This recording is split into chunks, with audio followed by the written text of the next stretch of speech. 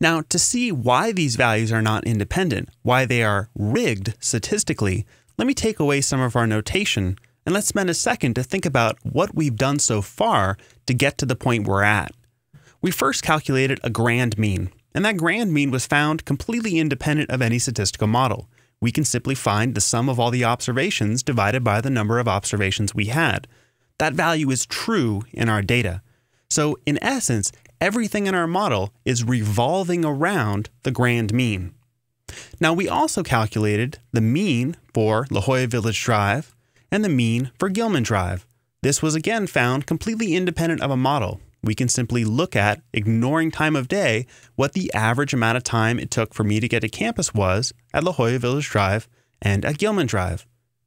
In a similar way, we also could calculate, independent of our model, the overall average at 8 a.m. between the two routes and the overall average at 9:30 a.m. between the two different routes. These are calculable without any model. We're simply looking at just the 8 a.m. time points, finding the average, and looking at the 9:30 a.m. time points and finding an average. Now, on the basis of these averages, these marginal averages, is how we found those purely additive effects. That is, what it would be in the world if we simply added up the marginal effects of time of day and the marginal effects of route. So the locations of our actual group means have to honor these hard points because in essence, the hard points were calculated from the group means. So the group means can't simply be anywhere. They can change only in a particular way that keeps all of these overall averages to be accurate.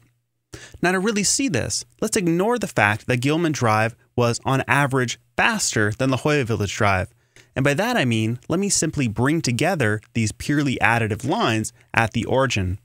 And I hope what you can see is, in order to keep the time of day means correct, that is the average at 8 a.m. and the average at 9:30, we'll have to pivot the means for Gilman Drive and La Jolla Village Drive. For instance, what if we wanted to move the mean for Gilman Drive at 8 a.m. to be lower? What if it took on average less time in that group mean? Well, in order to keep the grand mean the same, we're going to have some other group mean that actually takes more time. And in order to keep the average at 8 a.m. where it is, we're definitely going to have to move La Jolla Village Drive.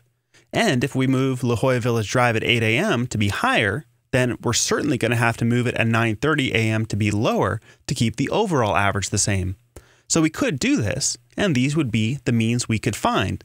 That will still keep the grand mean where it is and the overall mean for 8 a.m. and 9:30 a.m. to be where it is.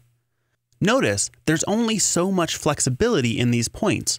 You move any one of them and you have to move the other three in order to keep the overall averages what they are.